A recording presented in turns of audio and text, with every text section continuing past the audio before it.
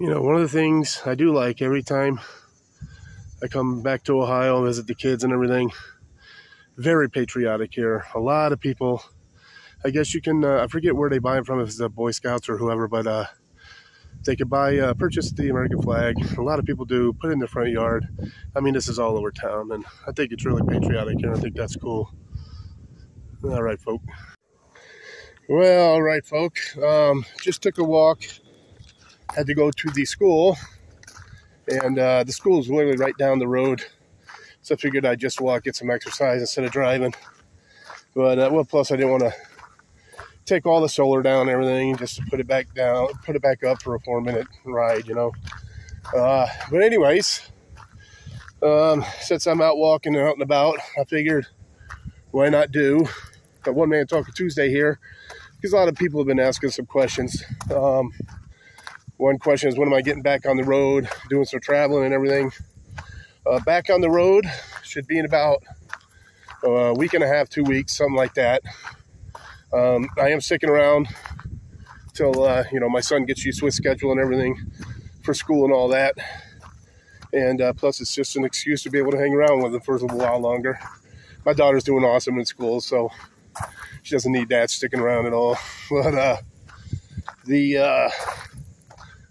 the getting back on the road thing, like I said, about a week and a half, 2 weeks. Big traveling and stuff like that, I don't know exactly when I'm going to start doing that. You have some pretty big gas prices out there, folk.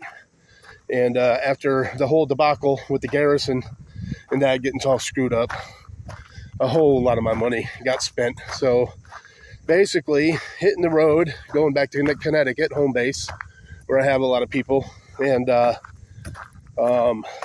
got my friend Ricky, who is going to help me. We were talking to somebody, and he's going to help with the weld I need to do on my front end. Then I want to do some work on the front end. That's the two most important things right there. The rest of it is just piecemealing here and there, and having someone go over the engine, just making sure she's in tip top. I don't want anything happening. You know, I do not want to be in a situation that I have been in where my main rig just dies, and thank God I still had the Vanitarium waiting, you know. People are telling me to scrap it, this and that, this and that. I was like, nah, no. And thank God I didn't. I still have her. She needed a little work to get back on the road, but hey, it's all good. She's back on the road doing her thing, and God willing, it stays that way for a while. So anyways, sticking around here for a bit. Taking advantage of the time I have with my kids. And there's not a whole lot to do around here. But I'm basically going to be, like I said, saving up money. I'm going back to where I know everybody. Yeah, so that'll pretty much be about it, folk. Like I said, pretty soon, going back there. And that's the place I know the best, and where I can do the most. And make money, get the van fixed up some more, and then hopefully I can do some more traveling. But while I am in Connecticut, I do have a list, and there's a lot of cool places to visit there too.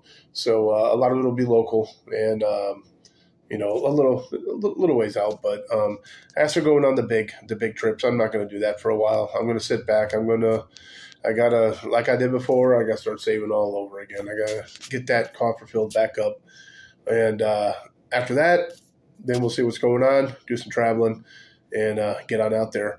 But for now, yeah, just staying in, fixing her up, saving money, and then getting ready to go out again. So anyways, I figured I'd and hopefully answer a few questions, let you guys know what's going on with the channel.